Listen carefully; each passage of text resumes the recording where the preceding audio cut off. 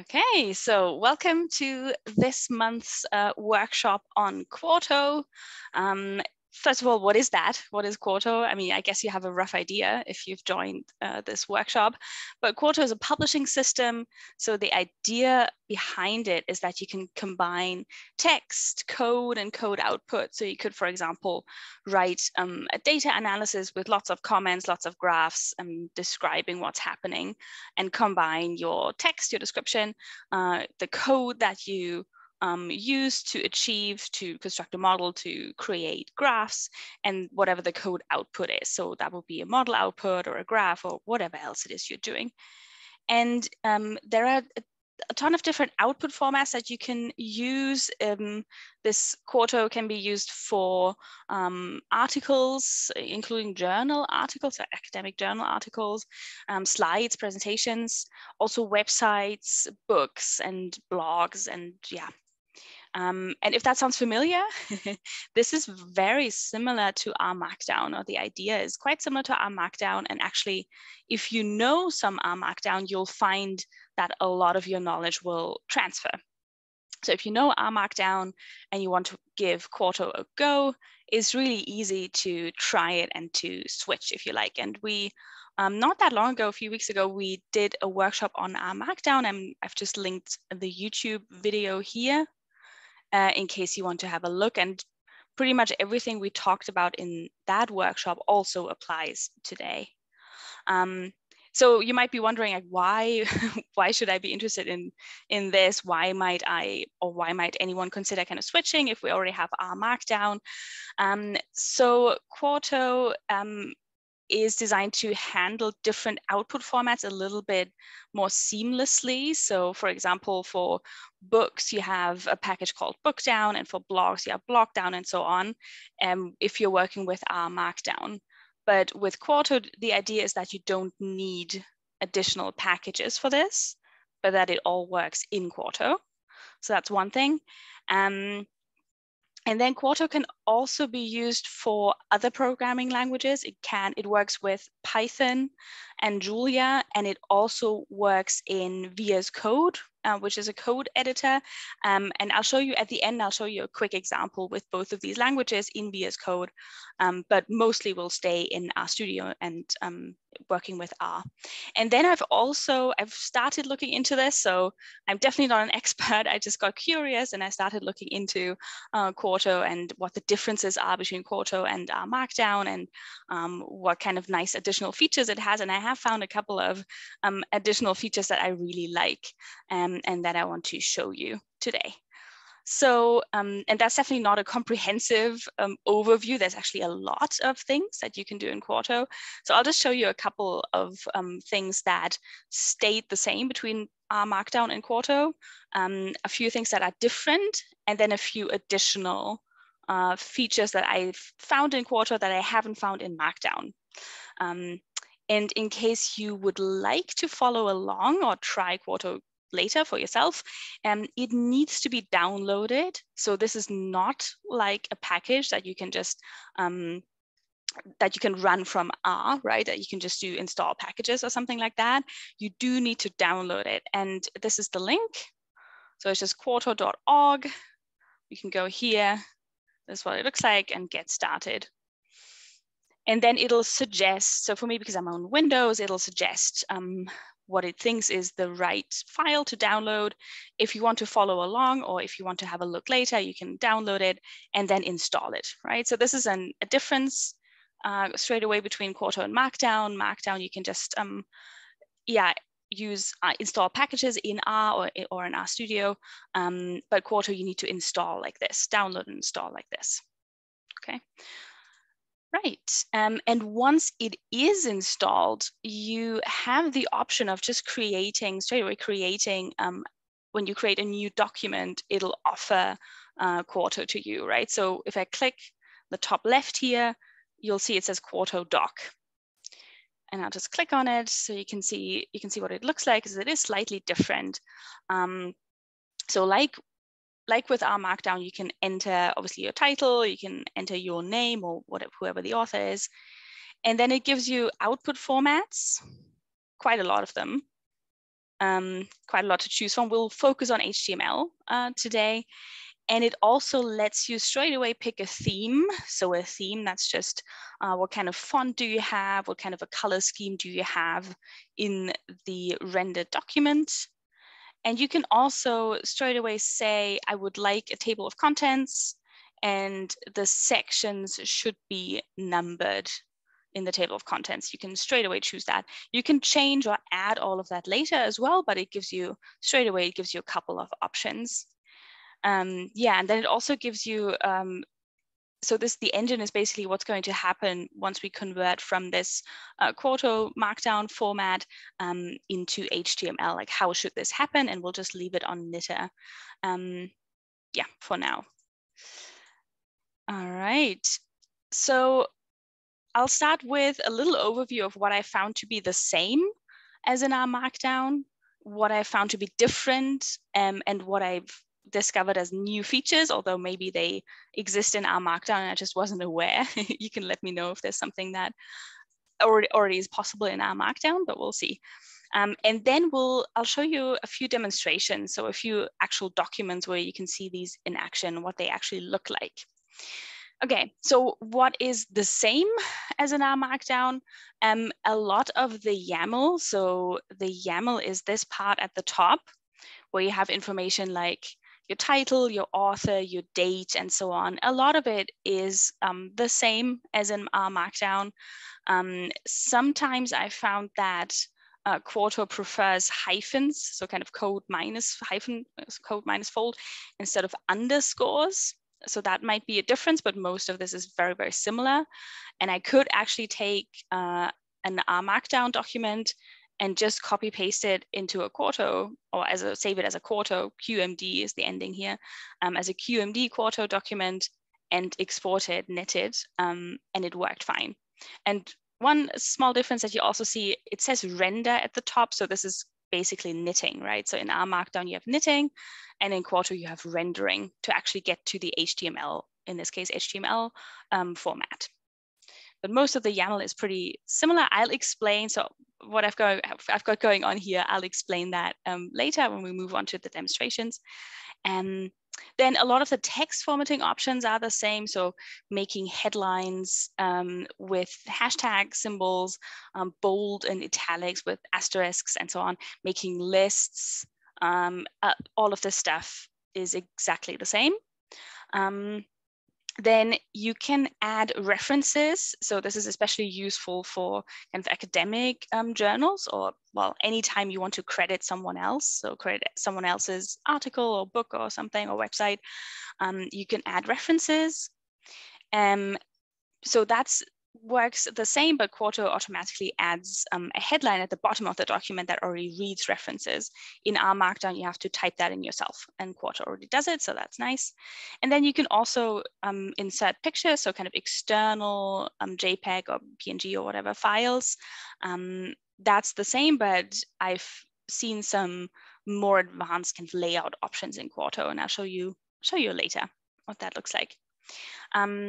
Then what's a bit different to R Markdown is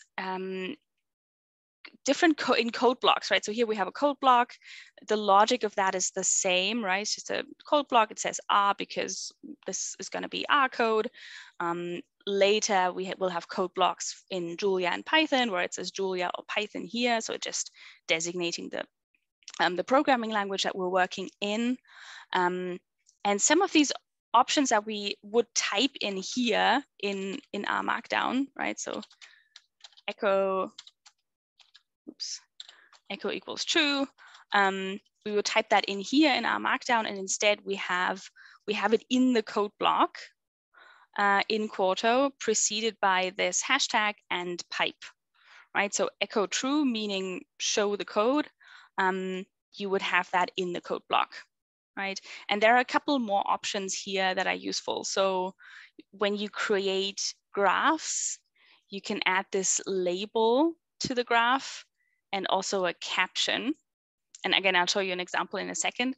And that also all goes in here. And that will be displayed underneath the graph, and you can use it to refer back to the graph.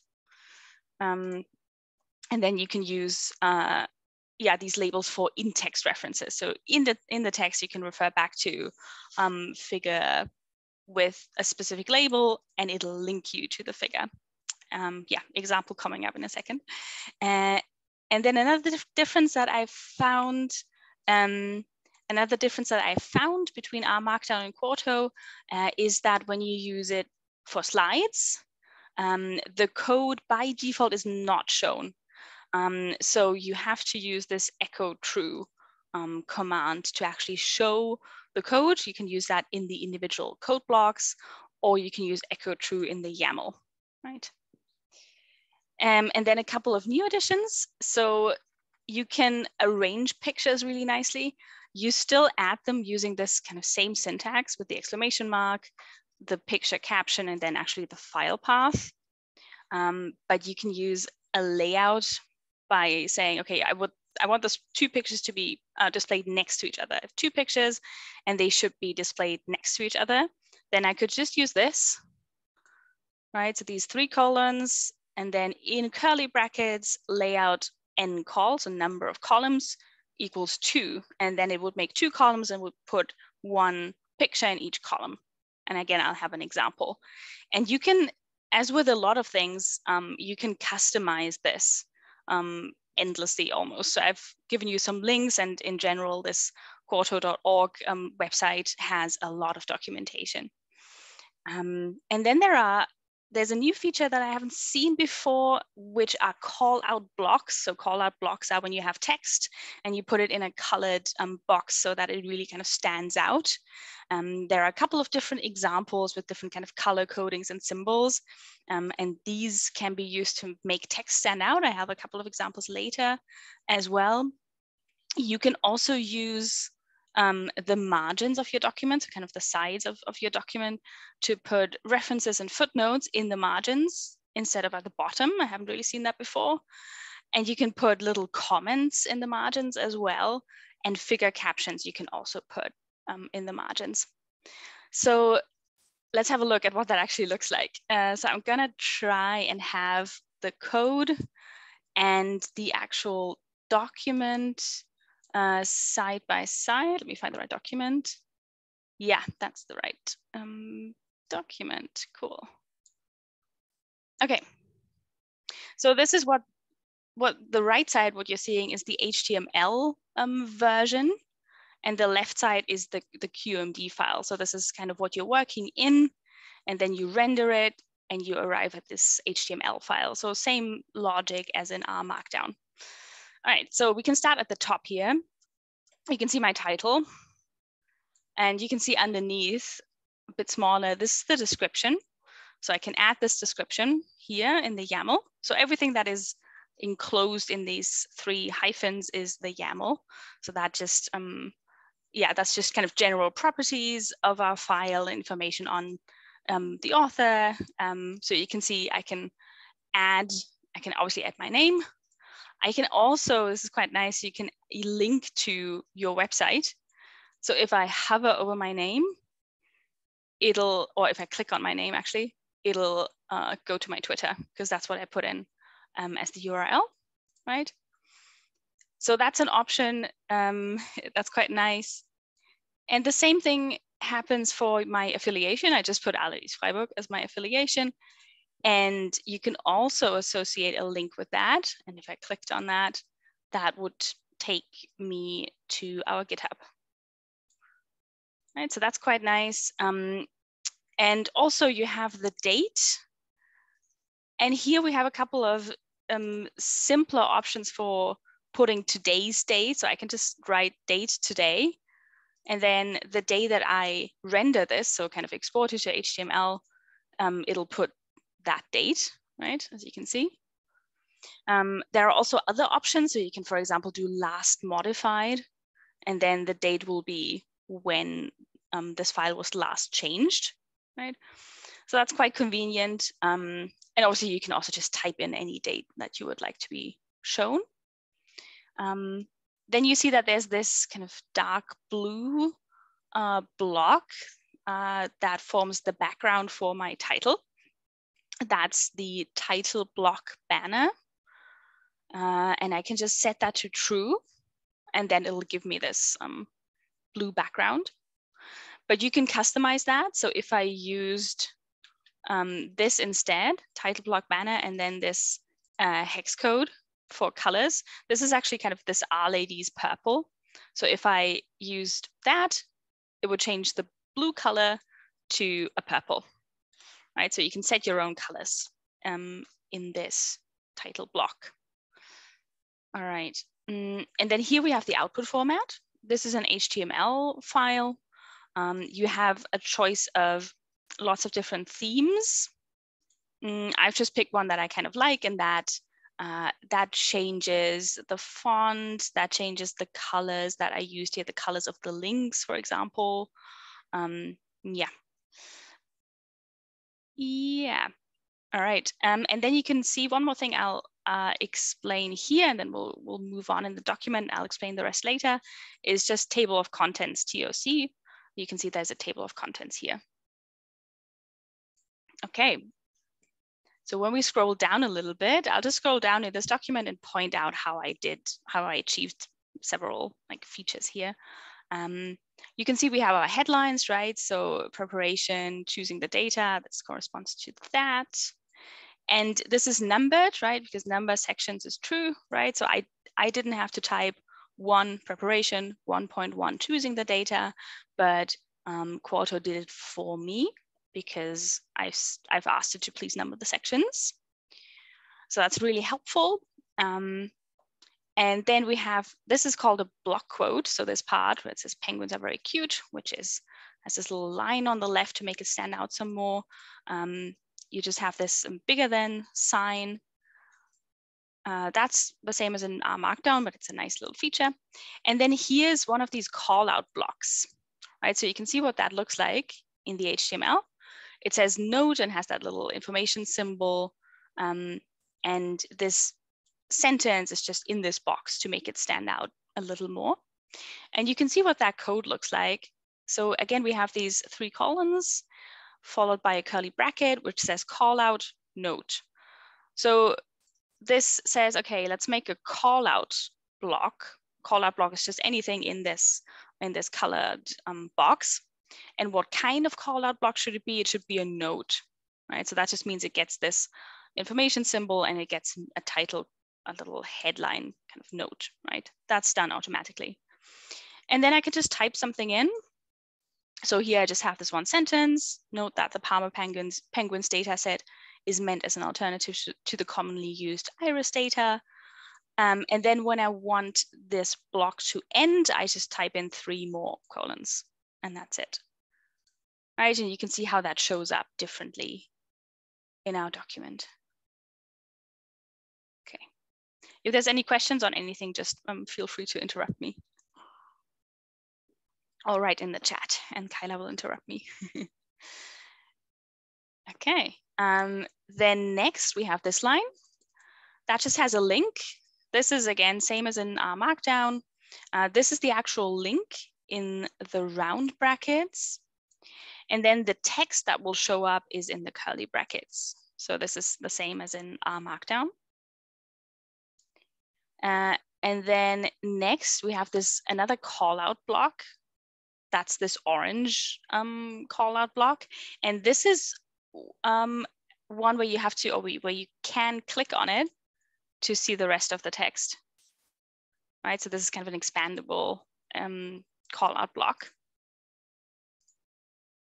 And the way that works in the code is use, again, this similar syntax as before with this call out block. But this is a caution call out block. So this has this little traffic cone symbol, right? And we can say collapse equals true, right? Because we want it to be collapsed by default, and then people have to click on it to actually see the rest.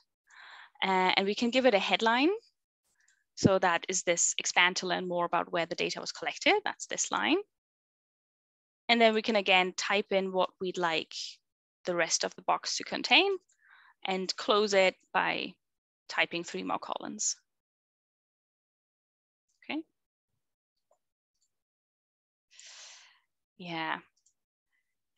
All right, so these are some call out blocks. Here's another one, actually. I'll just jump to this one and then go back up.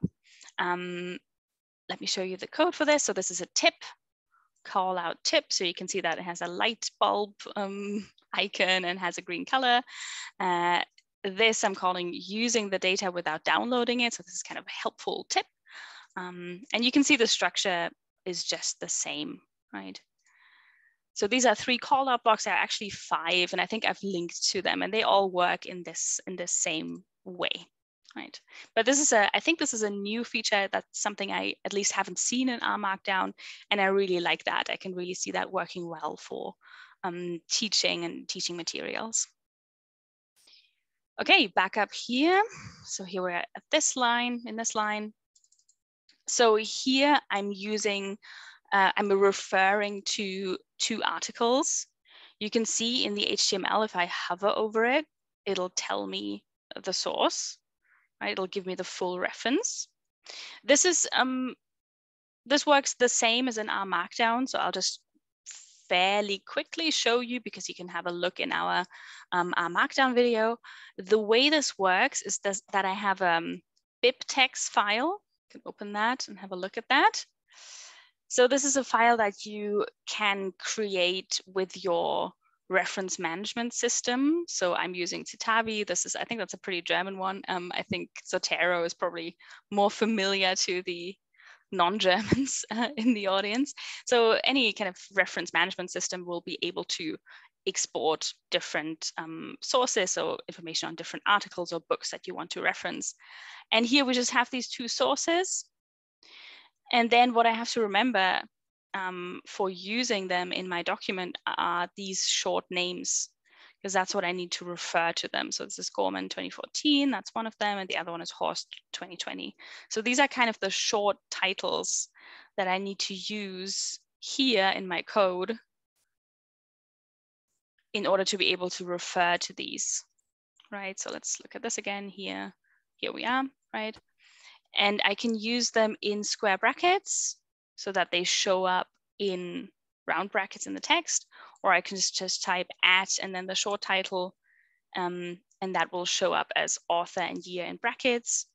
And then one thing that happens automatically, really, and that's really helpful, is when you go all the way down, or if you click on it, I just clicked on it, but if you also scroll all the way down, you get this references section.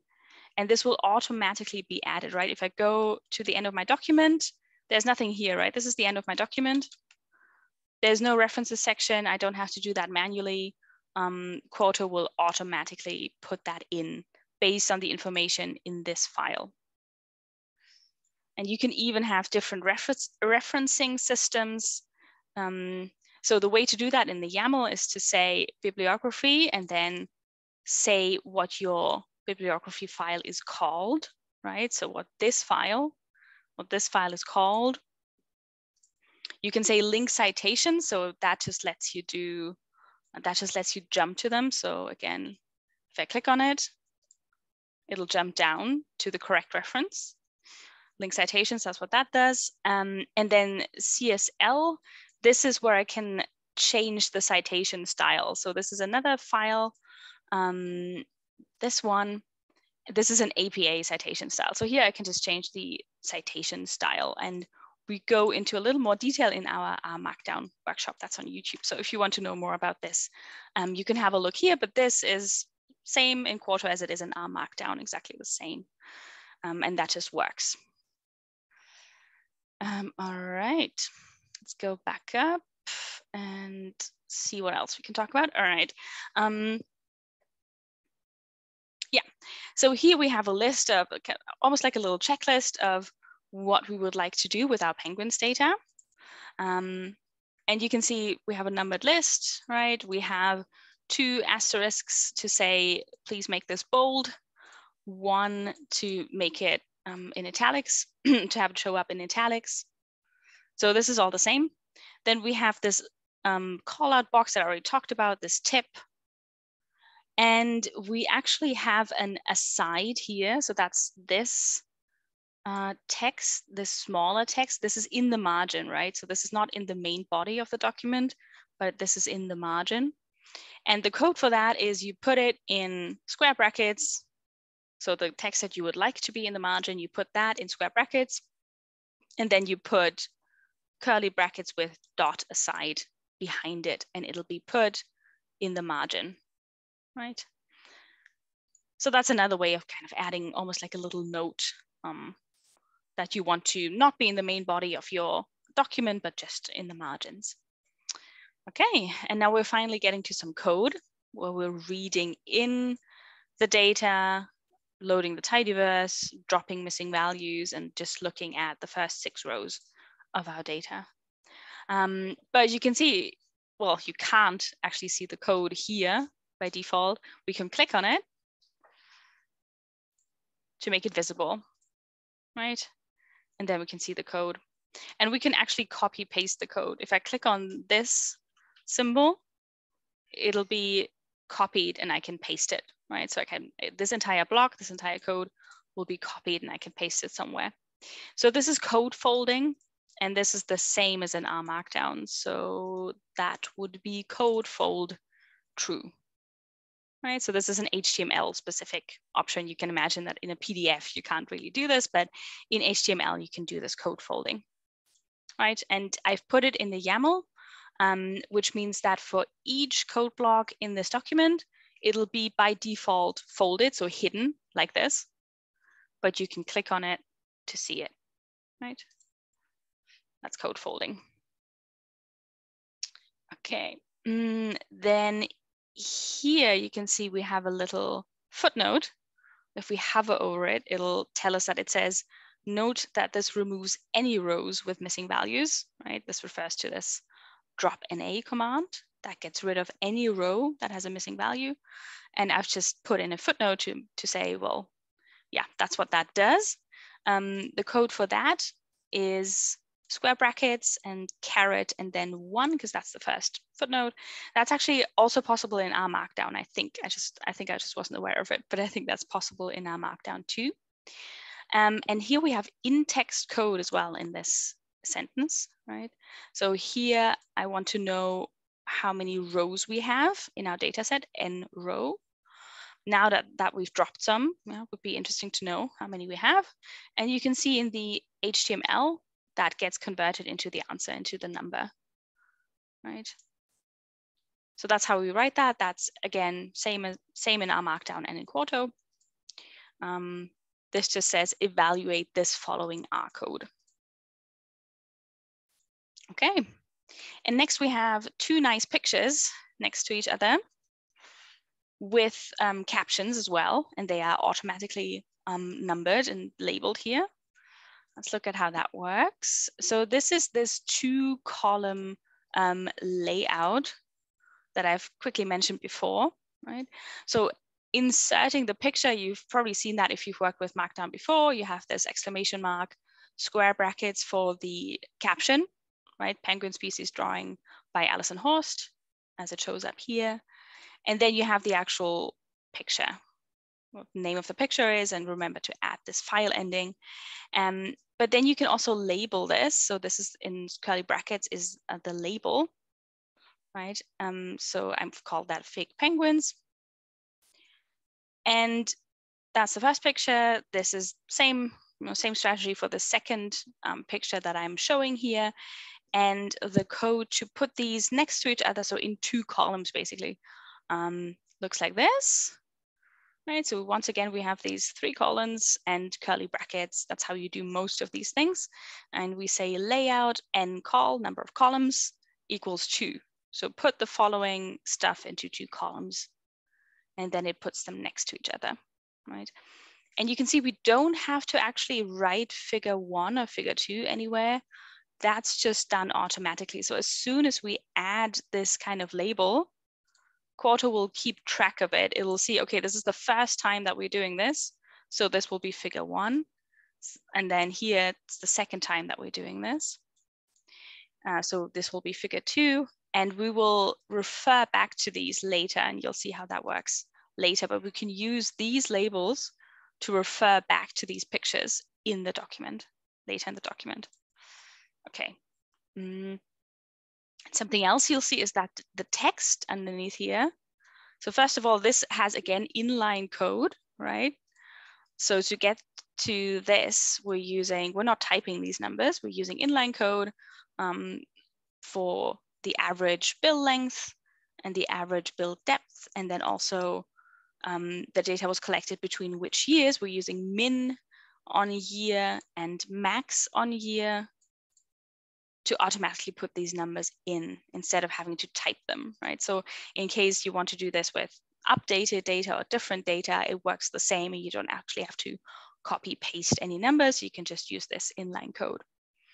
Okay, but how do I actually get to this 2-column layout? So this is done with columns, right? So this entire thing, right, it's done in columns. So then Quarto knows, okay, some columns will follow, but we can be very specific. We could make 3 columns, 4 columns. We could also vary the width of them. So here I'm just saying, okay, the first column is gonna take up 50% of the page. So this is reactive, right? If I make the, oops, wrong window.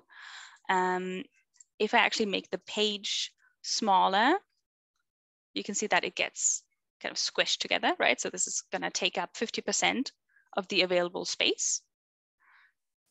So here I'm saying, okay, first column is going to be 50%, half of the available space. This is the text that should go in it. And this is also enclosed by all these columns.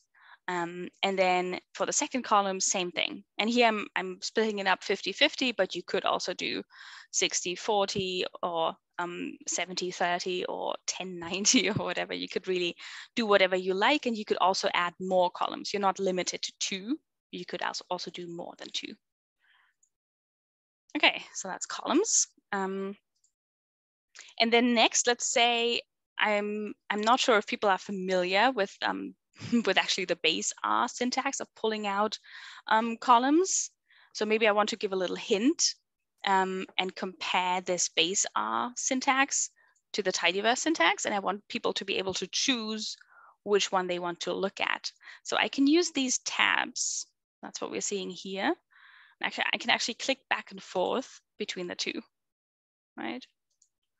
So here we have code for the base R option, and here we have code for the tidyverse option. It can go back and forth between the two.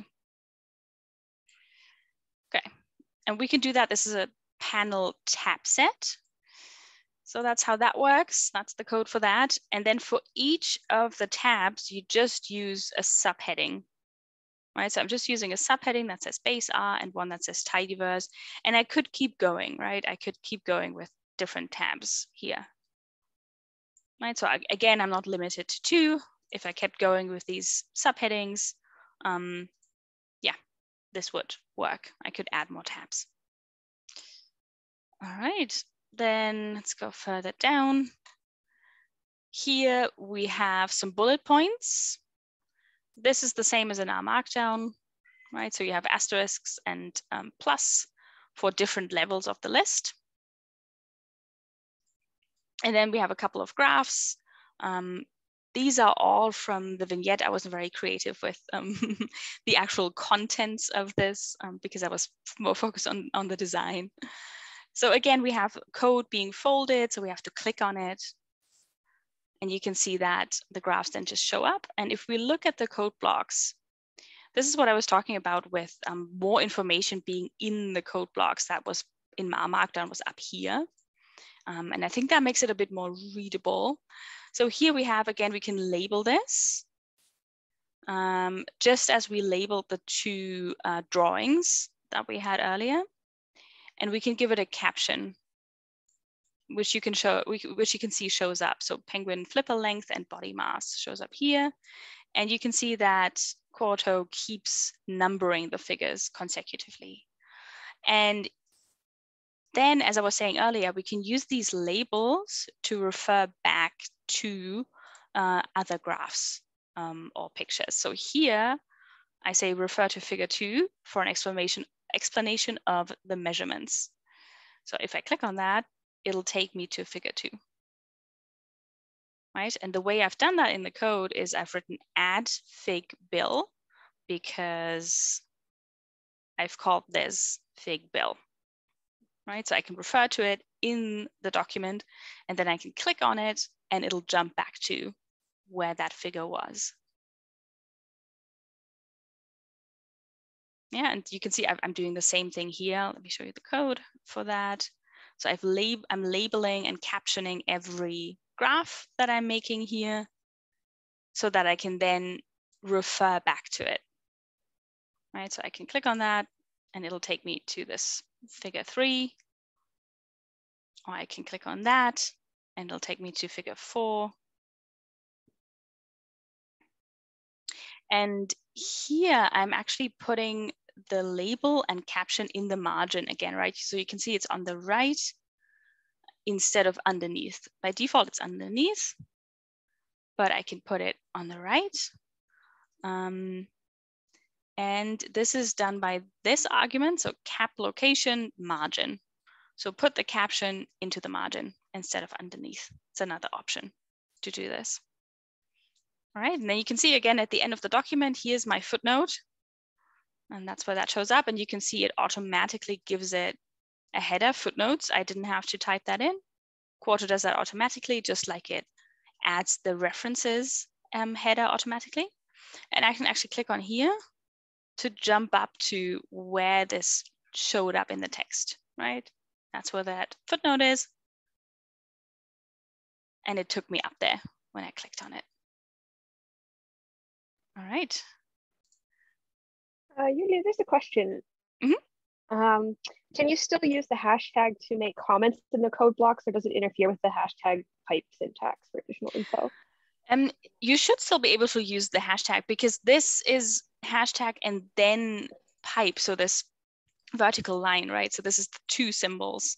And you should still be able to just use the normal hashtag without any issues in the code blocks.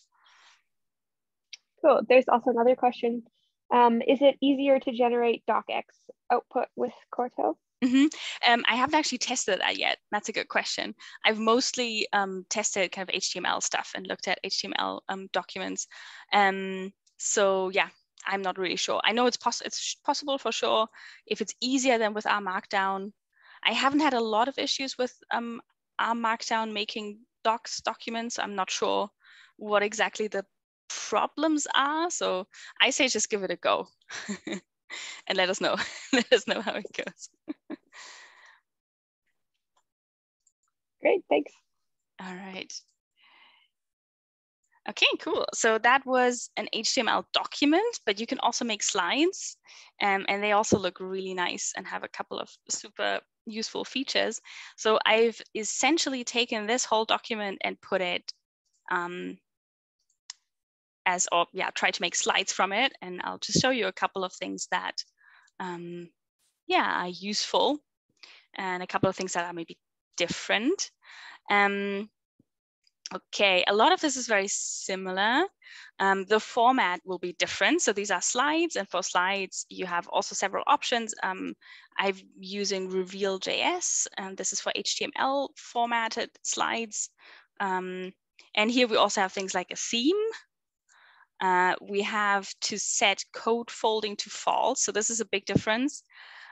In slides made with R Markdown, code will by default show up just like it does here, right? You can, code will by default show up, but with Quarto and Reveal.js, code will not show up by default. So you actually have to say code fold false for it to show up. Then theme, again, I can set that. I can set a footer, which you'll see in a second because it doesn't turn up on the title slide. So let's go.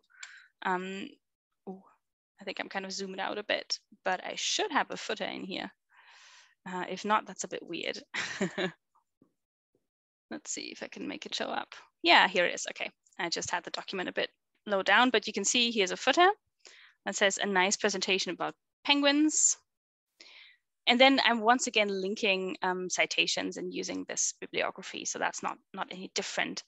And you can see that these call out blocks, these also work. The citations work just the same. And the way I'm getting content on different slides is you can either use headers. So I think the first and second level header will say, okay, put this on the next slide, or I can use these 3 hyphens, right? So to make sure that this content is on one slide and then this stuff is on the next slide, what we're looking at here. There's a couple more questions. Mm-hmm. Can you convert a Zeringen presentation to Quarto? Ooh, I'm not sure. I don't think you can just straight up copy paste and hope it works. I don't think that works. But if you adapt it a bit, I would guess it should work. But I can't really promise that because that's also not something I tested. Mm-hmm. And can you have like an interactive table of contents or something you can click on in the yeah, what you can do, let's see, I'm kind of in a slightly awkward zoomed in. And let me make that a little bit smaller. Okay, at the bottom left of my screen, you can click on that and then you can jump to whatever slide you want. Okay, that's really cool. Yeah, that's very, very useful. Some of these look cool. A bit weird. These are slides that don't have a header. That's why they just take the first thing on the slide. For example, this one is more information ... because this doesn't have a header. So that looks a little strange, but that's probably my fault for not, not giving it a header. But yeah, you can jump. You can jump here, right? Yeah, great, thanks. Mm-hmm. Okay, we're here, right, let's go to the next one. Yeah, and then here we have an incremental list. So that means we have this list showing up point by point, right? And to do that, that's the code. So it just says incremental in these curly brackets, and then it'll show each point as you hit the right key. Okay. And then down here, we have something that is at the bottom of the slide and also you can see kind of it's a light gray color and smaller. This is an aside. So that's what that looks like. So this is, again, almost like a little comment, something that is not as important as the rest. So it can be a bit smaller, a bit less, prominently displayed, I guess. Okay, next slide. Yeah, so here we have the code.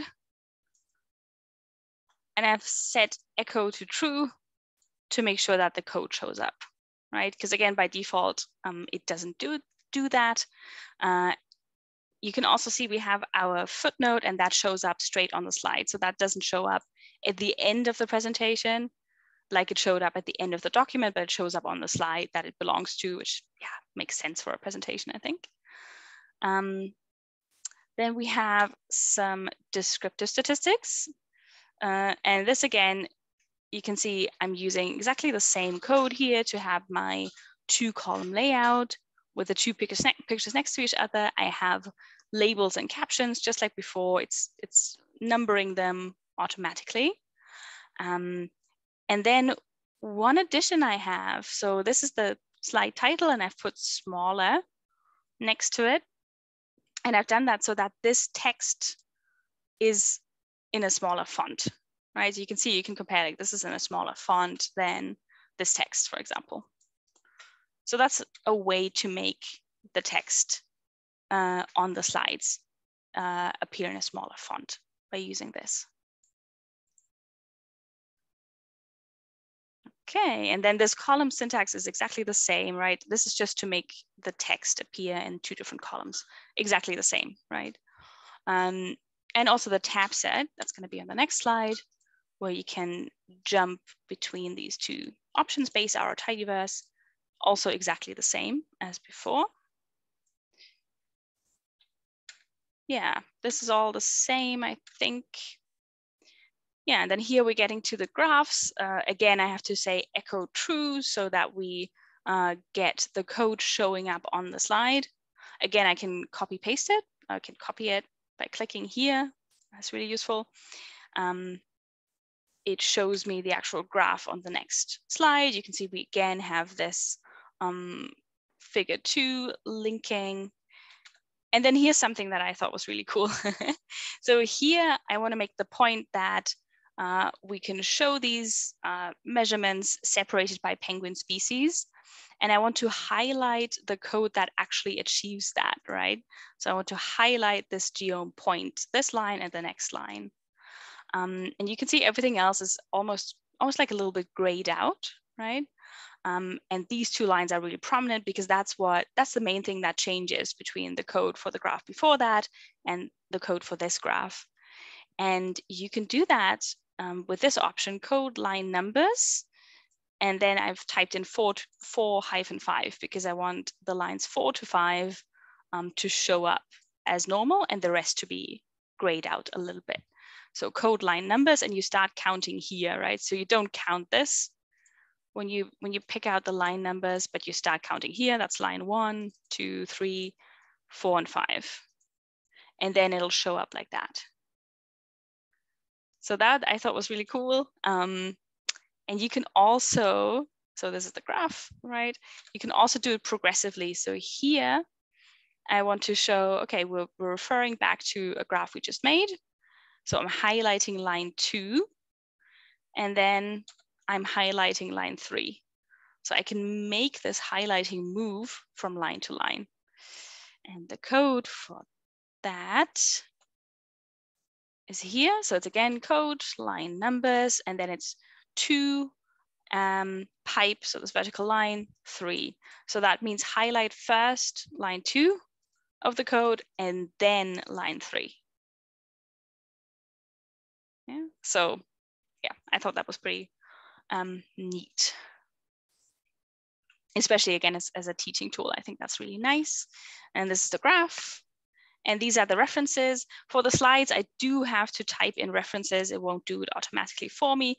But something else that you see I've done here is the background is a light gray color. So this is different from this white background that we had here. And you can do that on any slide. I just decided I wanted to do it on the references slide by putting in curly brackets, background color, light gray. So light gray is a color that Artist has available, but you can also use hex codes for that if you want a really specific color. Yeah. Cool. Oh, one more thing. Unless there's a question, we can do the questions there first. Is a question. Do you know if you can give it a custom CSS file to change appearance? Yes, I've seen on the Quarto, again on this Quarto org. Oops, I'm over here. I'm really getting confused with all my windows, sorry. So on Quarto.org, they actually have a lot of help and a lot of like really, really detailed articles. And I've seen them mention custom CSS. So that's for sure possible. I haven't tried it, but that's for sure possible, yeah. Cool. All right, I wanted to show you one more thing, if I can make it work. So you can actually draw on your slides, right? So this is an option that I've clicked on down here, this paintbrush, and I can pick a color and I can draw on my slides, like underline something, exclamation mark, write something. And I can even have a chalkboard, which will be just a blank canvas, where again, I can draw or write something. That's crazy. Yeah, and the option to do that is chalkboard true. So it's just a one-liner and it just gives you this. So that's very cool. I was very excited about that. Great. Yeah, so this is, I've had a lot of fun with it. And I wanted to we have just kind of 6 minutes left. So I wanted to just very quickly show you how Quarto works in Visual Studio Code with Python and Julia. So this is just a very quick one. If you just use R and you have no interest in whatever Python and Julia is, this is just a very quick look, because for me, that was also very exciting. So let me make this full screen. And let me close this file because we don't need that. So this is Visual Studio Code. Visual Studio Code is just a code editor for all kinds of programming languages, really. So I use it for for writing Python code and Julia code. And those are also two more languages that Quarto works with. So of course I wanted to try it out. If you're interested in using that and using Quarto, you need to install it, obviously. And then there's an extension for Quarto that is, I think, necessary to make it work. So you can just look for extensions, type in Quarto. It's already installed for me, right? And that will actually make it work. Okay. And then the exciting thing here is that you can do anything that we've just talked about in RStudio, you can now do in VS Code. You will probably need to install a couple more things like Jupyter and iJulia for Julia. So this is, you need to install a few more things if you want to make it work with Python and Julia in VS Code, but it didn't take me that long to set up. It took a little longer than to set it up for RStudio, because that was just installing Quarto, but it didn't take that long. So it's definitely possible to do. And here, this is just sample code that I took straight from the Quarto website. You can run cells like you would in R Markdown. So here I have a code cell. This has Python code. You can see it says Python in the curly brackets. It runs that, makes a little graph for us, and then it shows the output here on the right-hand side. And the same is true for Julia, where you can just say Julia in the code block, you can run that cell, makes that beautiful looking graph. And all the options we've talked about, like labeling and giving it a caption, these are all possible, and you can render it, and then it looks like, okay, once again, rearranging my windows. This is what the Julia document would look like rendered, right? So it has this caption and label and caption. And here's what the Python one would look like. You can see it has code folding, for example. So it has all these options, but it lets you use Python and Julia code as well. So yeah, that's really exciting for people who also write Python and Julia and or Julia and have always missed the convenience of Markdown when working with those two languages. Yeah, all right. Yeah, I think I've shown you all the stuff that I thought was particularly cool, but there's a lot. There really is a lot to discover. So if you're at all interested, these tutorials or these explanations are really, really accessible and really, really detailed. So have a look if you like. Yeah, and I hope you had fun, and we'll give it a go. Cool, thanks, Julia. This was really cool. I think everyone is really excited about Quarto and all the things that they can do with it. So thanks a lot for this. Thanks. Yeah, it's definitely fun to play around with. Yeah.